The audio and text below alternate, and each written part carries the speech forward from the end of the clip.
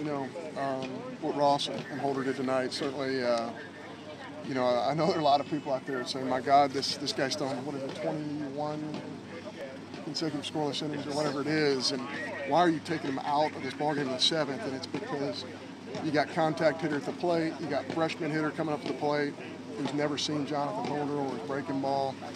You got an 0-2 count, and we just can't afford. That's where the whole ballgame is. You can't allow contact there if you have that in your bullpen, and certainly that's what Jonathan Holder is. There are times when he's just not going to allow contact, especially right on right with an 0-2 count there. So I thought that was the whole ballgame right there.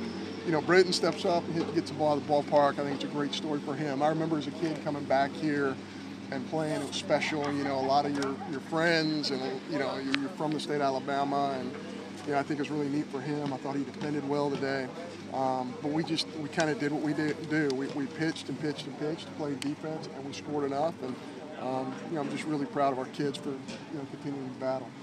One run is enough when Ross is on the mound sometimes. It is. He's just a wizard, you know, and that's why you hate to take him out there. And I know he's probably frustrated that we are taking him out, but you know, he gets it. I mean, he really gets it, and so does Jonathan Holder. But that was Holder's moment at the end. But combined, that's a pretty good couple of guys to help you win an SEC series right there. And in a 1-0 game, defense really steps up. Britton was really good, and the Vickerson throwing the guy off the plate obviously was really big. Huge play. Vickerson coming to get that ball, being super aggressive, throwing him out at the plate.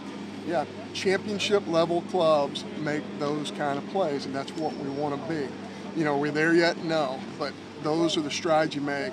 It's what championship clubs do, and really, you know, pleased to see that. I think you left 8 on base the first 4 innings, but at the same time, you got Turnbull's pitch count up. Yeah, we got his pitch count up. What we didn't do is we had 2 or 3 sequences where we don't even get a swing off of the runner in scoring position. We just can't be that club. Turnbull's great, not trying to take anything away from him, but you can't be that club that doesn't get your swing off with the runner in scoring position. That part's disappointing, but you know, we did enough, and Alabama's a really good club. We just want to see we got an opportunity to do something special you don't get to do in our league a whole lot, and that's sweep a team on the road. So you look at Alabama's RPI, you look at their season, they're a very good club, and we need to come out swinging tomorrow because they're going to do everything they can to salvage a ball game here.